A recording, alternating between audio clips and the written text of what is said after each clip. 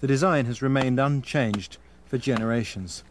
Historically, these traps would be set in lines, often along riverbeds, for up to 50 miles. Whole families work these trap lines.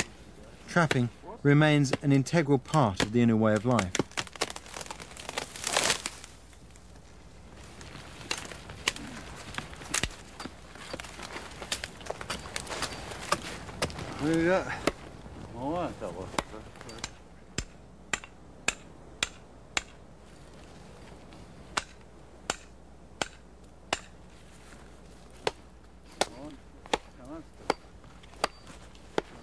Making this trap is a lot of effort, but it will last several years.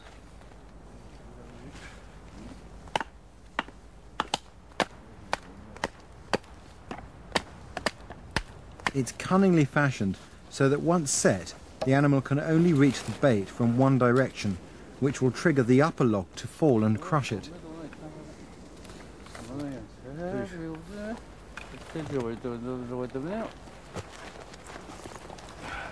Ouais. Ouais.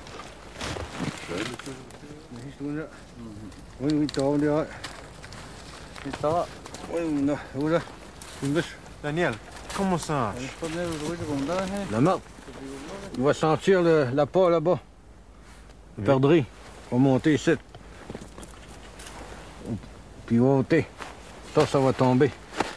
D'accord. Il est mort. Il est mort dans le coup. Afterwards, a trek across the frozen lake to one of Daniel's many fishing holes.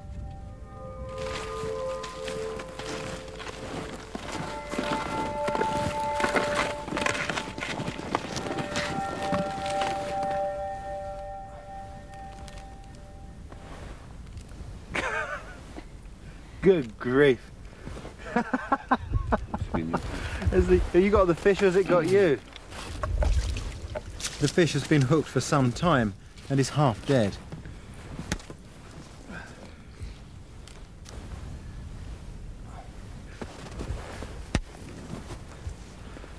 That is a monster fish.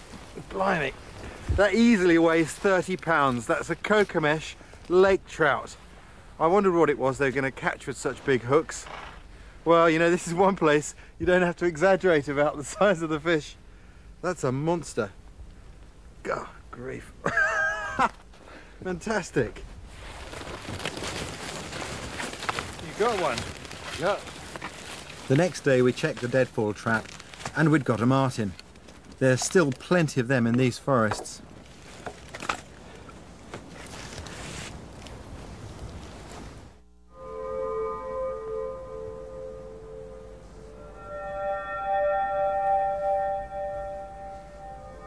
Ptarmigan are beautifully camouflaged and equally as well equipped as we are, with finely splayed and feathered feet that act like their own little snowshoes.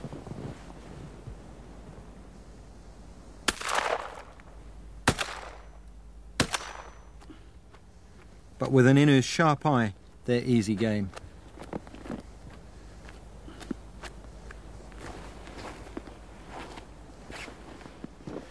Joe, can I take some of those feathers from you? Yeah. Merci.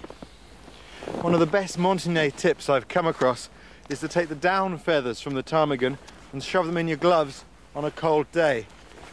That way, you've got the original down-filled glove. It's fantastic. Merci.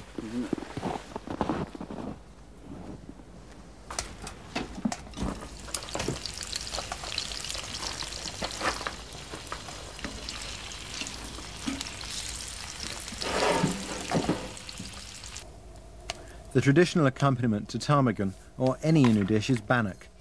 This was introduced by Scottish trappers and proved an immediate hit. To make it, mix 2 cups of flour with a pinch of salt and 2 teaspoons of baking soda. Add water, shape and bake on top of the sheet metal stove for about 10 minutes.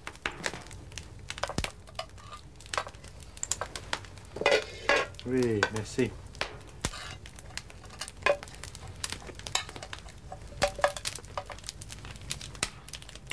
C'est excellent, Pellemin.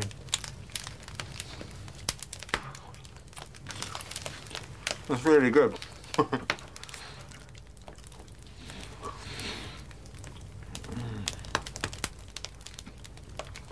This is a typical hunter's meal. The ptarmigan's easily caught, it's cooked very simply, and it tastes great. The only thing lacking is a bit of conversation, and that's because I can't speak Montagnais. We going Chichwe?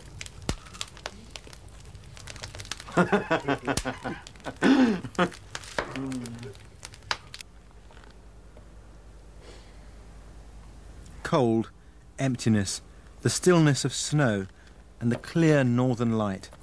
There's a majesty to these barren lands, and take it from me, living in a wigwam, with or without Pocahontas, is surprisingly comfortable.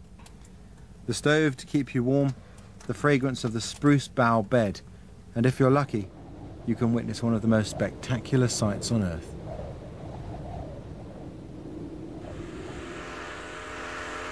The Innu live in an environment where the forces of nature can overwhelm you at any moment.